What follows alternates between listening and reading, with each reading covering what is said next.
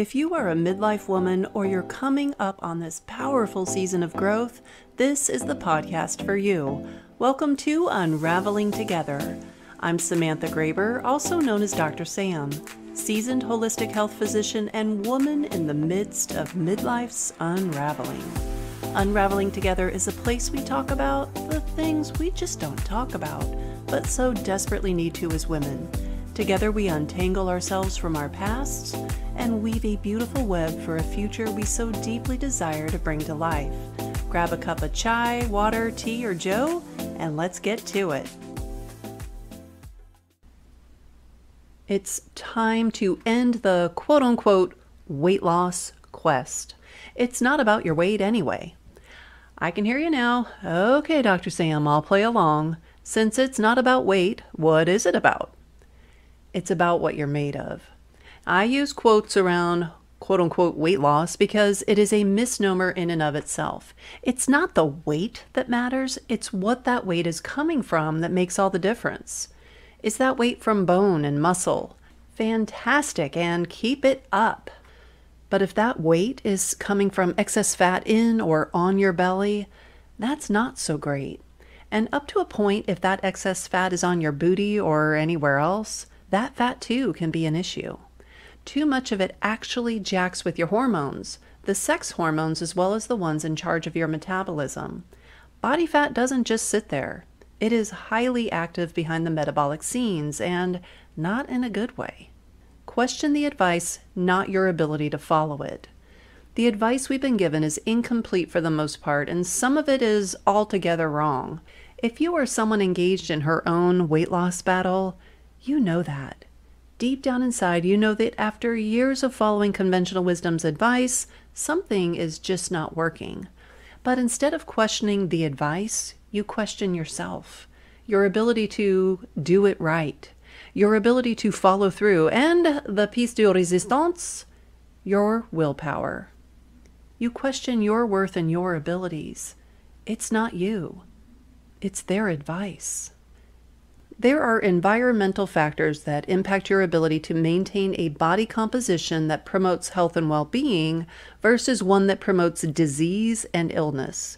The environment in which we live our life adds a massive amount of complication to the mix.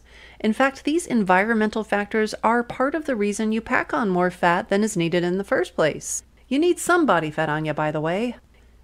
Environmental factors such as endocrine disruptors in personal care products, microplastics in pretty much everything we eat and drink, chemical additives to processed foods, pesticides, herbicides.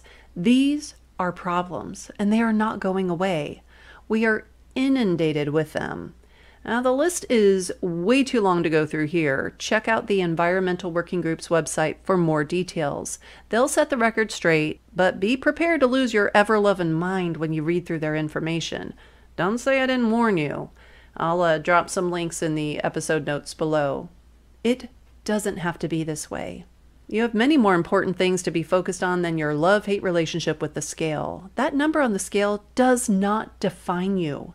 When you end the war with your weight, you have so much more time to do important things. What will you do with all that time? The options are endless. A way to compress the learning curve and jump straight to the stuff that works is to join us in the Unraveling Together co-working hub. Enrollment is open now. We're kicking off a 12-week metabolism reset that will help you do just that. Never again will you count calories. Never again will you waste countless hours thinking less than loving thoughts about your body, its shape, its size, its appearance.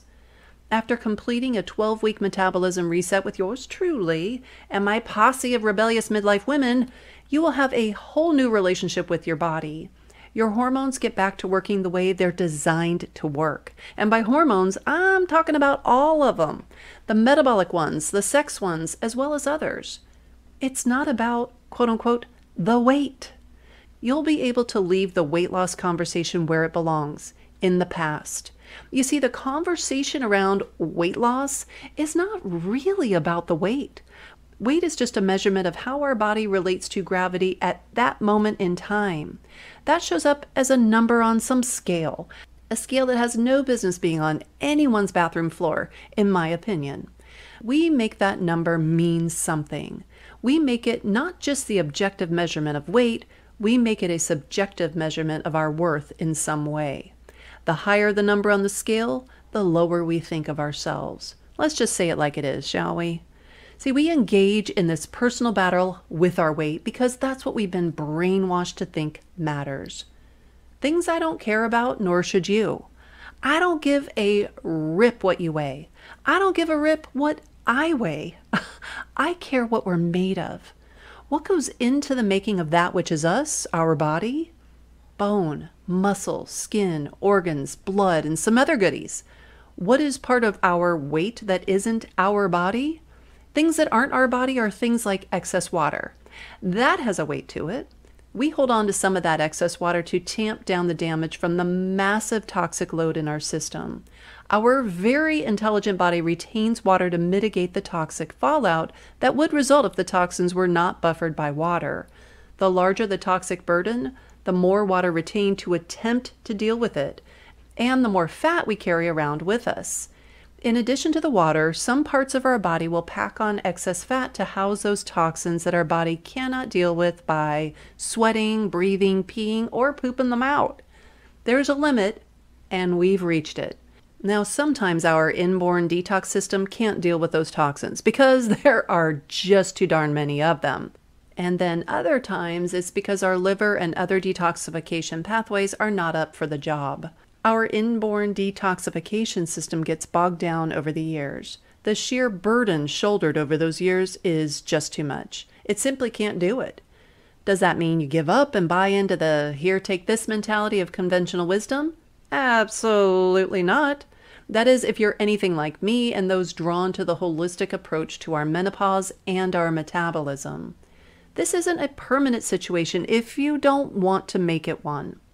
You can chase all the detoxes in a box. You can do the latest challenge or join a boot camp, and you can choke down supplement after supplement if you choose. Those are all temporary, quote-unquote, solutions, if they even are a solution at all. So many of those things are just marketing hype. And you can opt to push the easy button, but buyer beware. Some of those proprietary shenanigans do more damage than help. In stark contrast to the quick fix quest, you can heal your body at a cellular level with real food, cycle-coordinated fasting, gentle movements to restore motion, and a heaping helping of mindset work. Because without your mindset on board, everything is just a temporary band-aid and at best, a quick fix. A fix that's more like a drug hit than a true fix. The quick fix fixes nothing. Cycle-coordinated fasting is proactively choosing the time frame that you are not eating so your body can do the behind-the-scenes metabolic cleanup it needs to do. When we follow conventional wisdom and eat every 2 to 3 hours, for example, our body never gets a break from digesting food, except overnight, nor does it get a reprieve from releasing insulin to deal with all the glucose taken in. A few years back, I introduced a program called the 12-Week Metabolism Reset. At that point in time, it was focused for anyone with human DNA. I've now dialed it in specifically for women. I show you how to coordinate your metabolism with your female sex hormone cycle. From about our late 30s on, there are so many things that can hijack that cycle. Our female hormone cycle is greatly influenced by a metabolic machinery that runs everything, and most of that ties back to our cells and their relationship with insulin and cortisol. When it's a functional relationship, all systems are go. When it's a dysfunctional one, such as the one most of us have, all systems are not go. It's similar to when we draw the go to jail card in Monopoly. You do not pass go, you do not collect $200, you go directly to jail. That jail is an adipose cell, also known as body fat. When that jail gets too crowded, you build another one, and another one. Sounds kind of like our modern approach to justice, doesn't it? What's behind the bars, so to speak, is the toxic load we carry around thanks to the environmental factors mentioned earlier. The weight loss struggle starts with insulin and cortisol. Unless we address those two gals right there, anything you do to quote-unquote lose weight if successful, is temporary, very temporary. When whatever it was that kind of worked stops working, we chalk it up to another failure. We then armor up and walk back onto the internal emotional battlefield. It doesn't have to be this way. Enrollment in the Co-working Hub is open for now. As a member, you have access to the time-tested, newly revamped 12-week metabolism reset. The only qualification is that you are female. Whether you are actively having a menses or not, you are a long cycle creature. I go more into what that means in the hub, but in short, it means that your body has a longer cycle than somebody who is male. Male and female bodies have to go about resetting their metabolic machinery differently. We have to go about everything physiological differently, especially as we get into our late 30s and beyond. A female is not just a tiny male with breasts and a uterus. Some of us are not all that tiny to begin with. I am just shy of 6 foot and maintain a fair amount of muscle.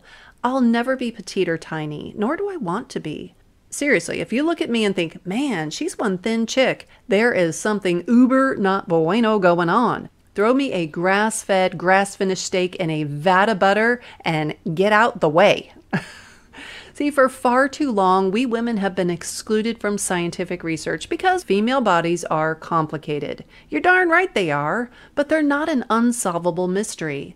Let's demystify this whole process, bring it out into the open, and get you the information you need to take action upon.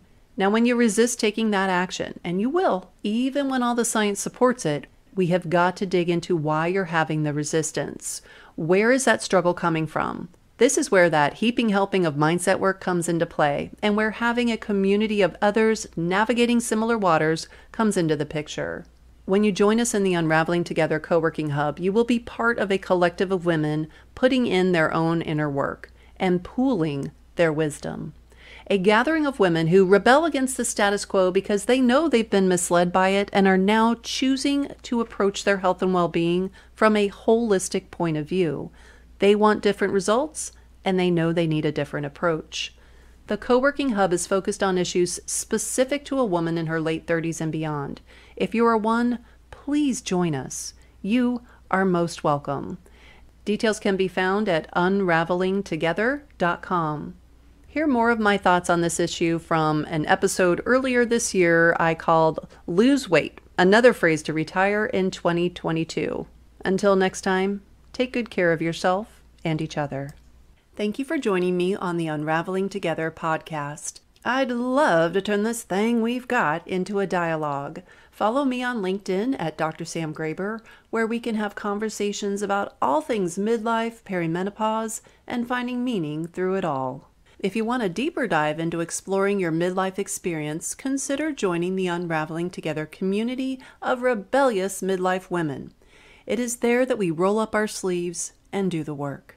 Unraveling Together is a resource hub, roadmap, and online coaching community curated by yours truly. We are navigating this time called midlife together, for we truly believe we are stronger together. And when unravelers are in need of an assist, they have all of us there alongside them.